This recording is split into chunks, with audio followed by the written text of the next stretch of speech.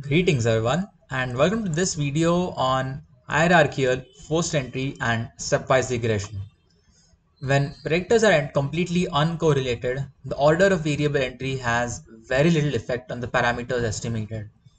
However, we rarely have uncorrelated predictors, and so the method of variable entry has consequences and is therefore important.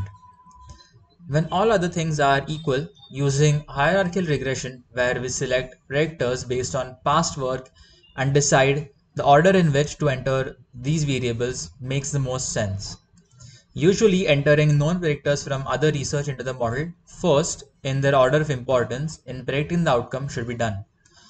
After having entered known predictors, we can add new unknown predictors into the model simultaneously in a stepwise manner or hierarchically, such as entering the new predictor suspected to be the most important first. In the forced entry method, we force all the predictors into the model simultaneously. Like hierarchical regression, this method relies on good theoretical reasons for including the chosen predictors, but unlike the hierarchical model, we make no decision about the order in which the variables are entered.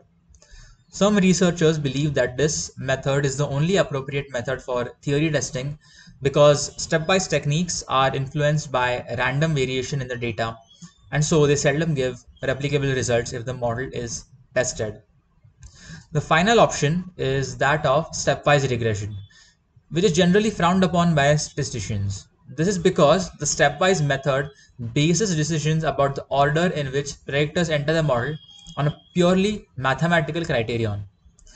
In the forward stepwise model, the computer searches for the predictor out of the ones available that best predicts the outcome variable.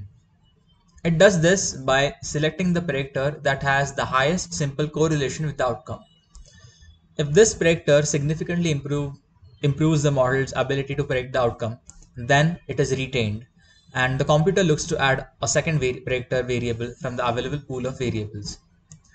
The next predictor the computer tries will be the one that has the largest semi-partial correlation with the outcome. That is, the computer looks for the variable that has the largest unique overlap with the outcome. This variable is retained if it significantly improves the fit of the model. Otherwise, it is rejected and the process stops.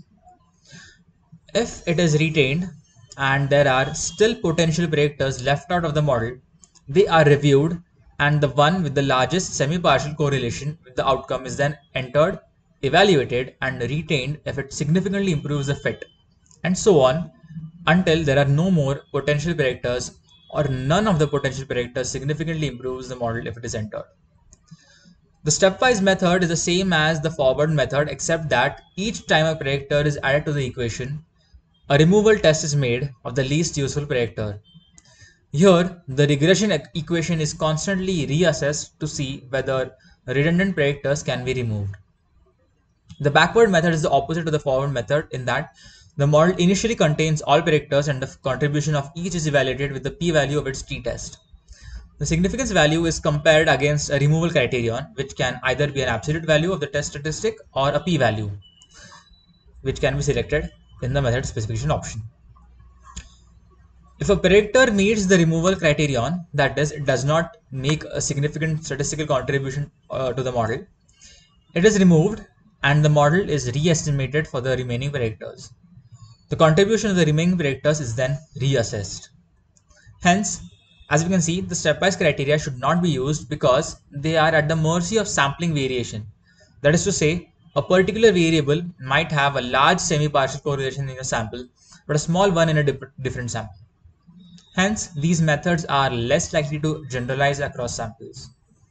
Moreover, your sample size also affects the model you get. Furthermore, there is a real danger of overfitting or underfitting of the model.